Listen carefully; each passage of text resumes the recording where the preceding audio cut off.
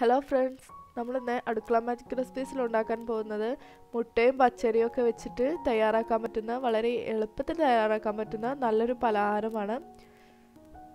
വളരെ പെട്ടെന്ന് തന്നെ തയ്യാറാക്കുകയും ചെയ്യാം, അതുപോലെ നല്ല ടേസ്റ്റിയാണ്. അപ്പോൾ എല്ലാവരും ഉണ്ടാക്കി നോക്കുക. അതിനു മുമ്പായിട്ട് നിങ്ങൾ ഇതുവരെ ഈ ചാനൽ സബ്സ്ക്രൈബ് ചെയ്തിട്ടില്ലെങ്കിൽ ഇപ്പോൾ തന്നെ സബ്സ്ക്രൈബ് ചെയ്യുക. സബ്സ്ക്രൈബ് ചെയ്യുന്നതിനോട് കൂടെ ആ ബെൽ ബട്ടൺ കൂടെ ഒന്ന് പ്രസ് ചെയ്യുകയാണെങ്കിൽ ഞാൻ പുതിയ പുതിയ വീഡിയോസ് എല്ലാം ഇടുമ്പോൾ നിങ്ങൾക്കത് നോട്ടിഫിക്കേഷനായിട്ട് കിട്ടുന്നതായിരിക്കും. അപ്പോൾ നമുക്ക് റെസിപ്പി ഉണ്ടാക്കാൻ തുടങ്ങാം. ആദ്യം തന്നെ ഒരു മിക്സിയുടെ ജാറിലേക്ക് 1/2 കപ്പ് മൈദ ഇട്ട് കൊടുക്കുക.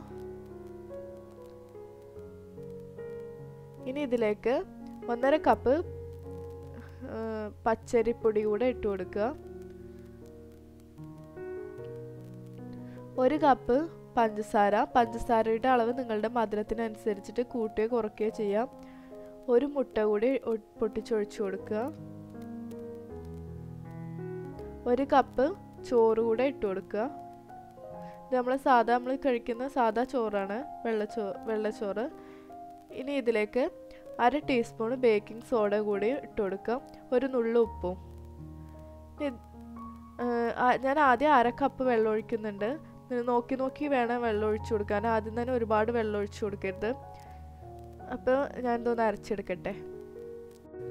ഇത് നല്ല പേസ്റ്റ് പോലെ അരച്ചെടുക്കണം. നമ്മൾ കട്ടയൊന്നും ഇല്ലാതെ നല്ല പേസ്റ്റ് പോലെ നന്നായിട്ട് അരച്ചെടുക്കുക. അപ്പോൾ ഇതിൽ വെള്ളം പോരാ തോന്നുന്നുണ്ട്. ഞാൻ ഇതിലേക്ക് 1 കപ്പ് വെള്ളം കൂടി ഒഴിച്ചു കൊടുത്തിട്ടുണ്ട്. ഇനി ഇത് ഒന്നുകൂടി അരച്ചെടുക്കാം.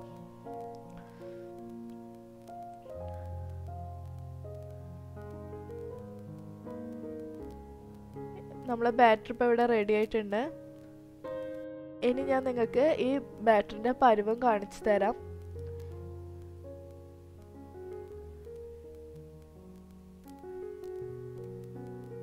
ഈ ഒരു തിക്നെസ്സിലാണ് നമ്മൾ മാവ് ഉണ്ടാക്കിയെടുക്കേണ്ടത്. ഒരുപാട് ലൂസായി പോകാൻ പാടില്ല, ഒരുപാട് ടൈറ്റായി പോകാൻ പാടില്ല. ആ ഒരു തിക്നെസ്സിൽ ബാറ്റർ തയ്യാറാക്കിയെടുക്കുക.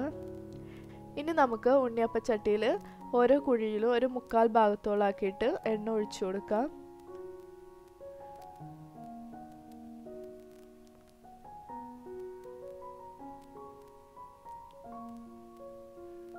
ഈ എണ്ണ ചൂടാകുന്ന സമയത്ത് ഓരോ കുഴിയിലേക്ക് നമുക്ക് ബാറ്റർ ഒഴിച്ചു കൊടുക്കാം.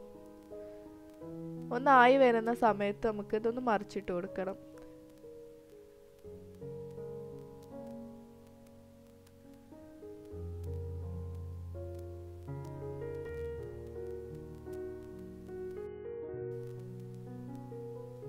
ഇതെല്ലാതും നല്ലതുപോലെ പൊങ്ങി വരാൻ നോക്കുന്നുണ്ട്.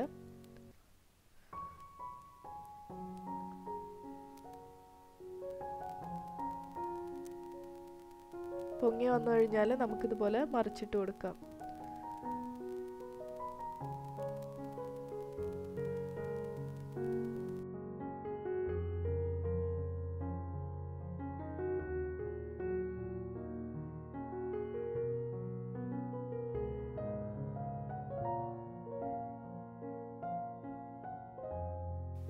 രണ്ട് ഭാഗം ആയിക്കഴിഞ്ഞാൽ നമുക്കത് കോരിയെടുക്കാം.